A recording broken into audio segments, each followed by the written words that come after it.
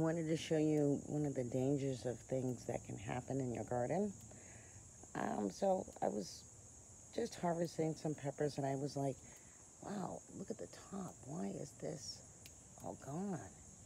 And I was looking and I was like, oh, there's a pepper, there's a flower. But then look at this thing. Oh my gosh, it's eaten everything and I'm afraid. I literally think it's the ugliest thing I've ever seen. It's some sort of caterpillar and my husband's coming to kill it. So be careful to watch for damage to your pepper plants, and that could have been what happened earlier. I'll put a link. Wow, this is really gross looking. Ugh.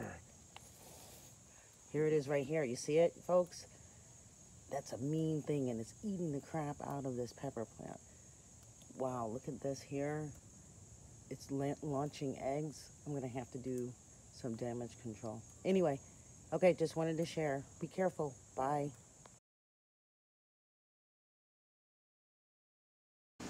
Okay, so my husband removed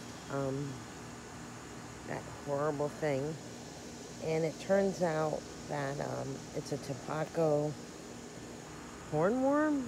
Oh, look at, we have a bee here. Oh, that's really cute. Anyway, and they attack, why I'm saying the tobacco, because when I Googled,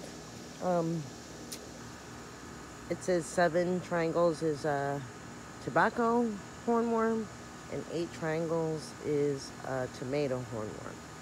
Anyway, so my husband successfully removed and destroyed it, the hornworm, but you can see all the damage it does so quickly.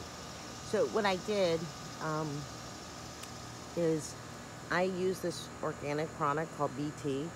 I cannot say the actual term of this item, but it's basically a bacteria that doesn't harm plants, but if you spray the leaves, it harms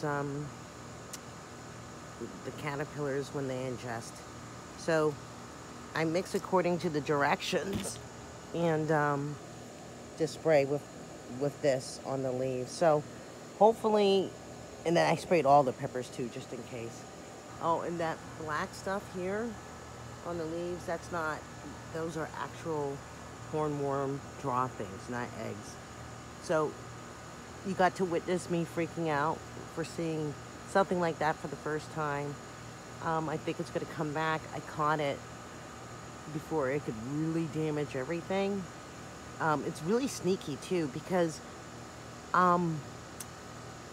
it had to have come out. We had a torrential rain all day Thursday. So it was sneaky. It had to have started then, because obviously, you know, I didn't come out to water. It was really wet. What's the point? Wednesday, this plant was fine. So it's interesting that it snuck in there and just started destroying things. So anyway, I just wanted to share.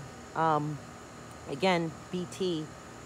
BT's also good for like cabbage moths and all types of stuff, because when they ingest it, they die. And, you know, so they won't lay eggs and such. So anyway, I just wanted to share. Have a good day. Thanks for watching. Bye.